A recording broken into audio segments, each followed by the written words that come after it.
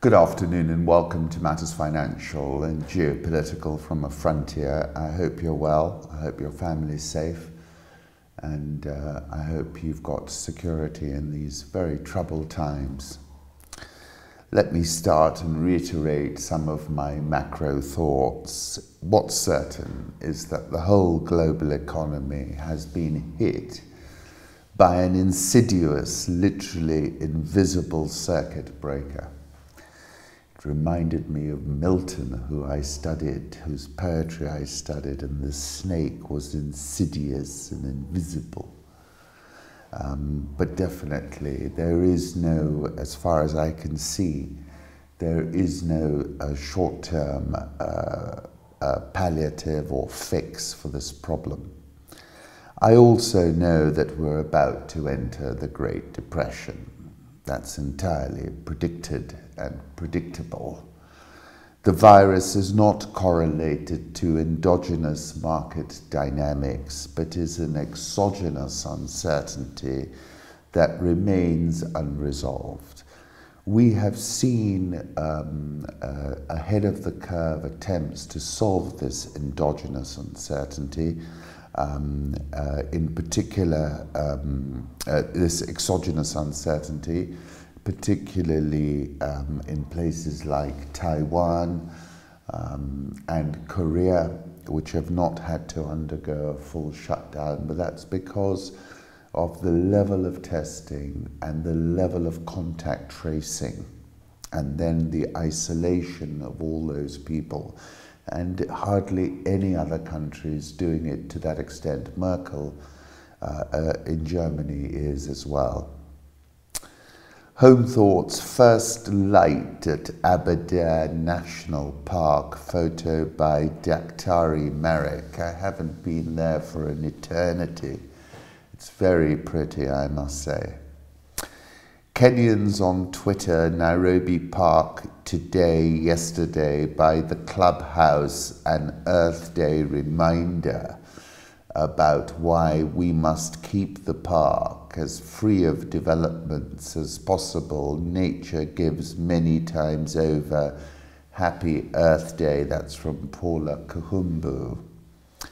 And that took me back to that quote of V.S. Naipaul. You felt the land taking you back to what was there 100 years ago, to what had been there always. This is a leopard that I saw, Panthera pardus, in the Masai Mara. Is one of the 5 extant species in the genus Panthera, a member of the Felidae. That was from the Mara when we'd gone to Mahali, Missouri. Political reflections. Let's start with something different today. Kim Jong-un's sister is tipped as his successor as North Korea's next leader. Few people had even heard her name 2 years ago. With North Korea's leader now rumored to be grappling with a serious heart condition, the world's eyes have focused on the 31-year-old Pyongyang-born Politburo member. Yet very little is known about the dear leader's kid sister, apart from public observations that the siblings appear to be very close. And like her brother, she believes a carefully oiled propaganda machine is key to maintaining an iron grip on power in North Korea. It is Kim Yo-jong who is being widely tipped to seize power in the Hermit Kingdom that has been ruled by 3 successive generations of the Kim dynasty for the past 7 decades. She is also vice director of the propaganda and agitation department, as was her father, of the country's only political party, the Workers' Party of Korea. She studied computer science at the Kim Il-sung University, named after her grandfather, who founded North Korea with the assistance of the Soviet Union in 1948. It is also believed she underwent some form of military training. One of the world's first glimpses of Kim Yo-jong was at her father Kim Jong-il's funeral in 2011, when she was 22. She is now credited with molding Kim Jong-un's man of the people persona and responsible for the iconic images of her brothers scaling the country's sacred Mount Paektu on a white horse. Yo-jong became the first member of the ruling Kim dynasty to visit South Korea since the 1950-1953 Korean War, when she attended the 2018 Winter Olympics opening ceremony in Pyeongchang. After North Korea resumed missile testing and its neighbor issued public condemnations, she decried South Korea as a frightened dog barking. Western intelligence agencies also claim she's a senior member of a government department which oversees illicit activities to raise foreign reserves, including counterfeiting, cyber theft, drugs and arms sales. However, if Kim Jong-un's health problems do turn out to be true, then it is Kim Yo-jong who emerges, for the time being at least, as the custodian of power in North Korea. I take you back to February 2018 when I was writing about the visit to Pyeongchang, and I said what we saw unfold in Pyeongchang marks a significant and iconic moment for the Mount Paektu bloodline. Then I wrote, Kim Jong-un unleashed his secret weapon on the world, the secret weapon being his sister Kim Yo-jong, who evidently bamboozled South Korea's President Moon Jae-in. Just go and have a look at some of the close photography and footage. And she said then, I wish I can see you in Pyongyang at an early date, she told Mr. Moon. 30th of April 2018, quoting what Kim wrote in the Visitor's Book, a new history starts now, an age of peace from the starting point of history. The events that took place on Friday at the truce village of Panmunjom and during the Inter-Korean Summit were breathtaking for the Hollywood optics. The opening shot of Kim Jong-un surrounded by a phalanx of North Korean officials, later replayed as Chairman Kim sat in his presidential vehicle, surrounded by his ninja bodyguards, was almost as good as the opening sequence in P.T. Anderson's Boogie Nights. This was cinema of the highest level, which is no surprise when you consider that Kim Jong-il, the father, was obsessed with cinema and amassed arguably the world's largest personal film collection, over 20,000 bootlegged 35mm screening copies. Kim Jong-il also had a penchant for Hennessy parody cognac, and for 2 years in the mid-1990s, he was the world's largest buyer of Hennessy parody cognac, importing up to $800,000 of the stuff a year. Kim Jong-il began his career as the head of the state's propaganda and agitation department, and it's clear that Kim Jong-un's sister, Kim Yo-jong, who holds the same role and evidently handles all the optics, is a chip off the old block. Friday was tip-top geopolitical optics. And then this is a bit of footage of the 12 jogging bodyguards escorting Kim Jong-un's limo. And I wrote also about it in November 2010 when I was saying, far away in distant lands lies the hermit kingdom. They all have had tiny little hands like the elves and the shoemaker. The notorious nine, these world leaders responded to the coronavirus with denial, duplicity and ineptitude, Globe and Mail. Everyone remembers the powerful world leaders who derided the coronavirus threat or even denied its existence in its early stages. President Trump said the virus would disappear like a miracle. British Prime Minister Boris Johnson boasted cheerfully about shaking hands with everybody at a hospital, including COVID-19 patients. Chinese officials arrested or muzzled doctors who tried to warn of the danger. Who were the deniers, the minimizers, the blithe mockers, the confident believers, the vodka promoters, the unconcerned and the uninterested?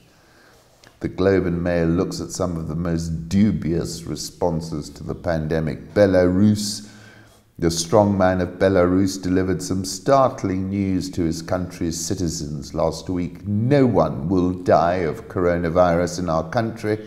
I publicly declared this, President Alexander Lukashenko said. All of the dead had pre-existing health conditions, he claimed. Therefore, I say that not a single person died purely from the coronavirus. Vodka helps too, according to Mr. Lukashenko, as does playing hockey. Mexico, President Andrés Manuel López Obrador, if you're able to have the means to do so, continue taking your family out to eat. That strengthens the economy. At his daily news conferences, he brandished a series of good luck charms, prayer cards, a US $2 bill, and a drawing of a 6-leaf clover. If the president was still tempted to follow his own advice on eating out, there would be nowhere to go in his capital. Tanzania, President John Magufuli, telling his people to keep going to their churches and mosques. Corona is the devil and it cannot survive in the body of Jesus, he told a church service in late March. It will burn. Less than 3 weeks later, his theological premise is in doubt. Today, there are 254 confirmed cases of the coronavirus in Tanzania, with 10 deaths, and the numbers increasingly dramatically. He's similar to those folks who says Jesus is my vaccine in America. Tanzania today remains the only country where the government has recommended church attendance as a way of combating the virus. Turkmenistan, the official number of coronavirus cases in Turkmenistan is 0. Reporters Without Borders has accused Turkmenistan, which ranked dead last below even North Korea in last year's Press Freedom Index, of putting its 5.6 million citizens in danger by limiting all information about the coronavirus. Well, we can bet on what's going to happen there. Kim Jong-un, who has made truculence and duplicity an art form, has stayed true to form during the coronavirus outbreak. North Korea, officially speaking, is the sole Asian outlier, a virus-free haven. But then there are strong rumors that he caught it himself. Cambodia, the prime minister doesn't wear a mask, so why do you? Hun Sen asked. Cambodia's health minister had already dismissed the risk. Infections are unlikely here because our country is just too hot. California, Devin Nunes, it's a great time to just go out to a local restaurant. Likely you can get in easily. In another Fox appearance on April 1, he said it was way overkill to close schools and that people should stop looking at the death counters marking the number of people killed by COVID-19. Zimbabwe, as of April 15, just 716 coronavirus tests had been conducted in Zimbabwe, a country of 15 million people. As I've said before, the COVID-19 is invisible. It has already defeated the most expensive aircraft carriers. It lurks everywhere and in silence. And there is something karmic in this COVID-19. When you seek to challenge its bona fides, it kind of targets you. Leaders are saying, don't panic, and I want to say, look, chum, you're not Merkel. And just a few days ago, you were telling me it's all cool, it's just the flu. Others might take you seriously, on what basis I know not, but I don't. The saliva of COVID-19 patients can harbor 500 billion virus particles per teaspoon, and a cough aerosolizes it into a diffuse mist. Previously, I'd said a non-linear and exponential virus represents the greatest risk to a control machine, in point of fact. We are the hollow men, we are the stuffed men, leaning together, headpiece filled with straw. Alas, you will note all the naysayers are men. Real-world exponential growth looks like nothing, nothing, nothing, then cluster, cluster, cluster, then boom. The greatest shortcoming of the human race is our inability to understand the exponential function, Professor Alan Bartlett. The moment of escape velocity has arrived. As Malcolm Gladwell described the tipping point as the name given to that moment in an epidemic when a virus reaches critical mass. A letter to the New York Times, President Trump's daily briefings aren't really news anyway. They're just third-rate reality TV, complete with tantrums, jealousy, infighting, and too much makeup and hairspray, all at our expense. Jenna Friedman, a reality TV star, botched the response to a global pandemic, and now we're all imprisoned in our homes and forced to watch him daily. To watch the daily briefing is to understand that the control machine has a novice, a hubristic Narcissus in charge of the console. Coronavirus's ability to mutate has been vastly underestimated, and mutations affect the deadliness of strains. This is a Chinese study via the SCMP News.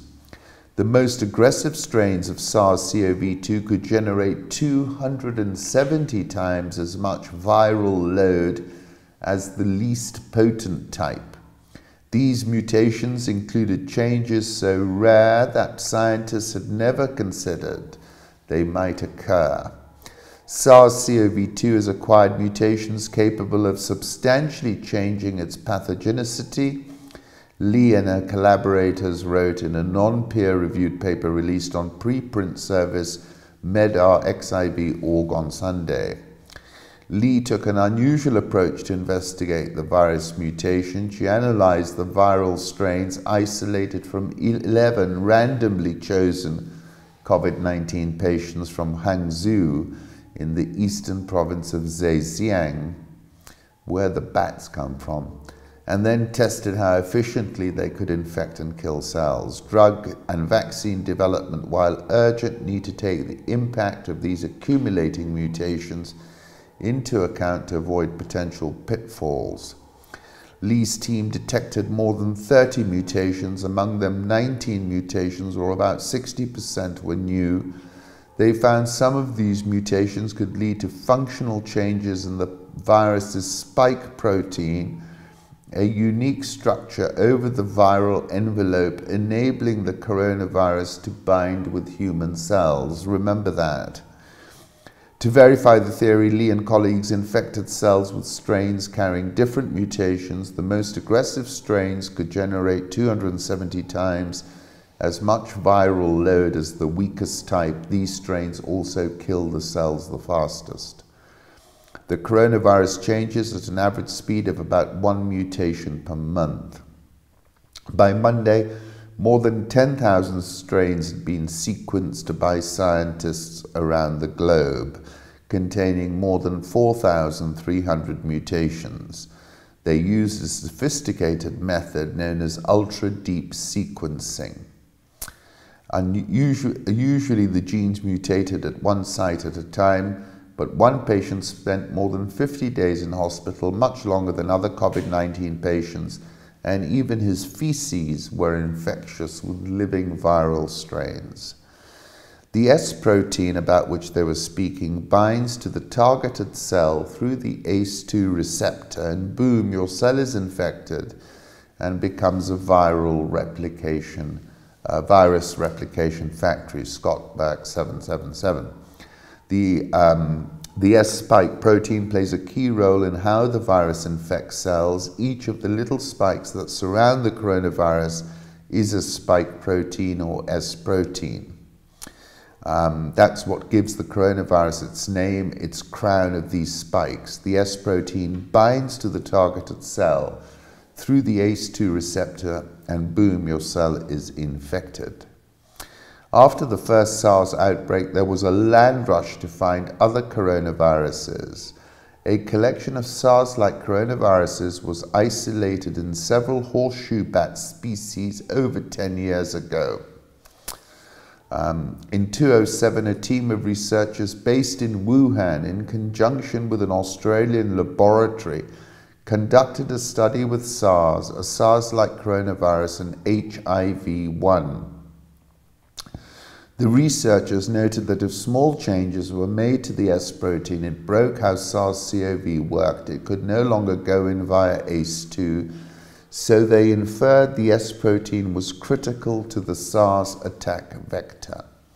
They decided to create a pseudovirus where they essentially put a SARS-like CoV in an HIV envelope. It worked. 12 years goes by. A SARS-like CoV begins sweeping the globe that is far more infectious than previous outbreaks. 24th of February, I said the viral moment has arrived. YouTube CEO Susan Wojcicki says anything that goes against the WHO is a violation of YouTube policies. That took me back to Professor Zhu Zhangrun, who said they now turn to rule over the people by means of what could be dubbed big data totalitarianism and WeChat terror.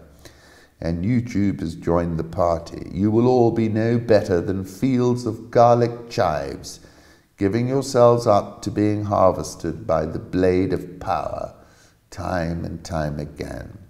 What is thriving, however, is all that ridiculous red culture and the nauseating adulation that the system heaps on itself via shameless pro-party hacks who cheer up hosannas at every turn. 1st of March, when I was looking into the origin of the COVID-19, I said I was quoting Don DeLillo, there's always more to it. This is what history consists of. It is the sum total of the things they aren't telling us. If they can get you asking the wrong questions, they don't have to worry about the answers. Wuhan Institute of Virology, Gates Foundation, World Health Organization have all been hacked, and thousands of emails, passwords and documents have been leaked online. As I said, viruses exhibit non-linear and exponential characteristics. Currency markets dollar index holding firm above 100 at 100.272. Euro dollar 108.26, a little bit softer. Gold, last time I checked, 17.15. As you know, I think the streets of Venezuela, which are covered in cash, are a harbinger and a positive catalyst for the price of gold. The print shop, Scott Burke, 777 again. 24th of February, I said about gold, I would venture gold is correlated to the coronavirus, which is set to turn parabolic and is already non-linear and exponential. 22nd of March, I reiterated that I said gold will soon turn viral to the upside, that I'm looking for more than $2,000.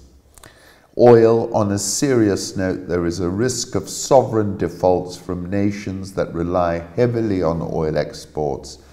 Here's 2018 data for heavily exposed countries. As I said on a tweet, we're now entering the twilight zone for a lot of oil producers. What I do know is this: regime implosion is coming to the oil producers. Trump can game the price. I was writing that when he gamed the price, a little more sure, but it's a pointless exercise.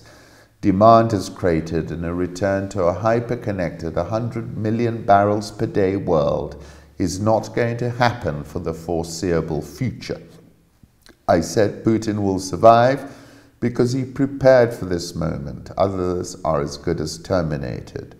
Saudi Arabia, 3 shocks have come at once: pandemic lockdowns, no Hajj revenue, plummeting oil demand. Cash reserves may buy time, but sooner or later subsidies will have to be cut, spelling trouble. Oil in storage rises to a record 3.2 billion barrels. That's from Chi-Girl.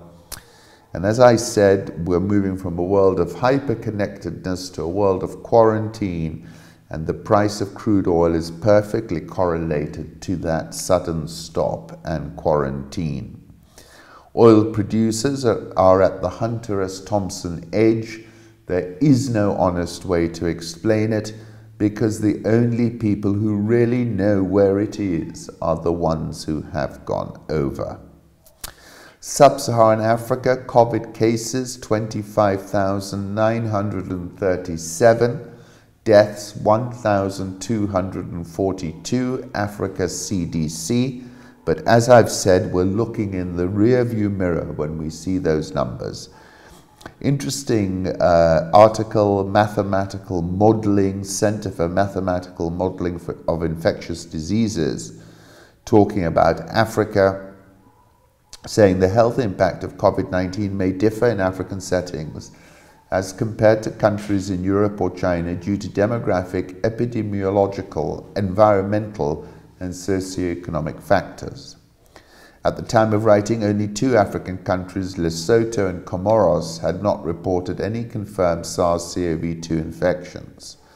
Simulations of an unmitigated epidemic in Niger resulted in a median of 4.1 million clinical cases during the first 12 months following introduction of the first case, 48.7 million in Nigeria, and 490,000 in Mauritius.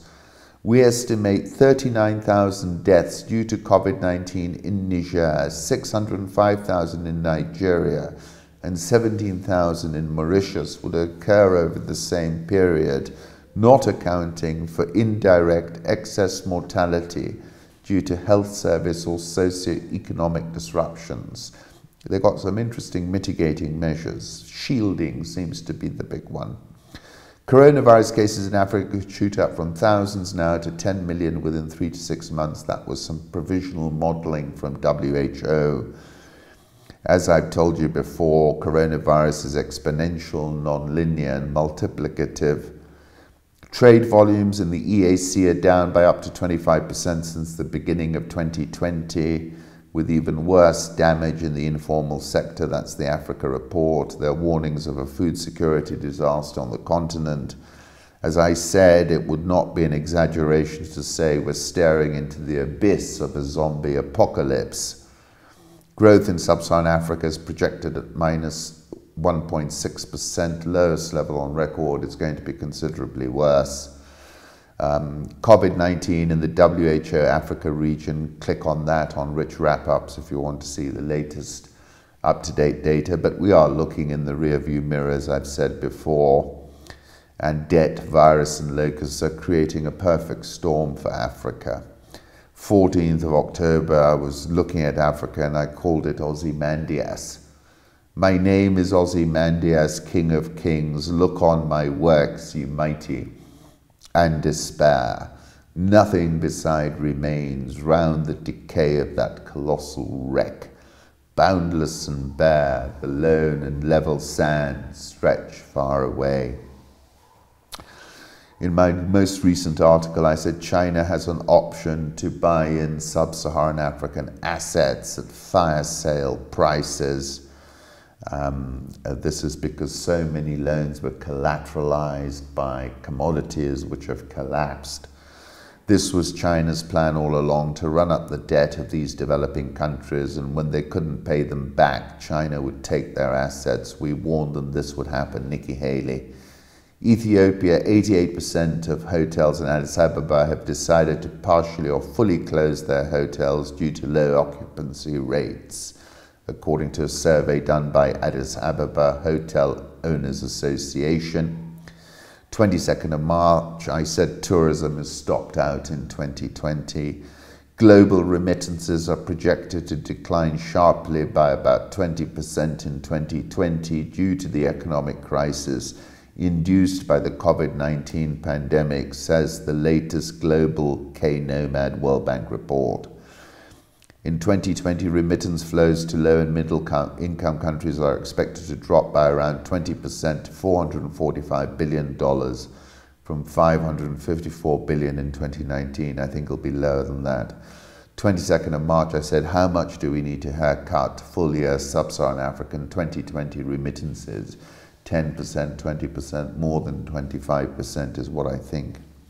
These are the countries most vulnerable to a sharp decline in remittances as the level of economic activity in the source country contracts and migrant workers are furloughed or laid off. That's from Africa's Pulse. Air Mauritius has entered voluntary administration after coronavirus-related disruptions made it impossible for the airline to meet its financial obligations for the foreseeable future.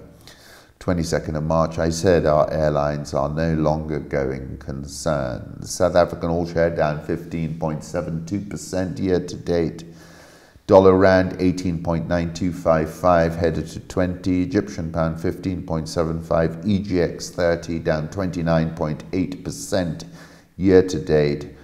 March 5, I said Nigeria's oil revenue is cratering and a currency devaluation is now predicted and predictable.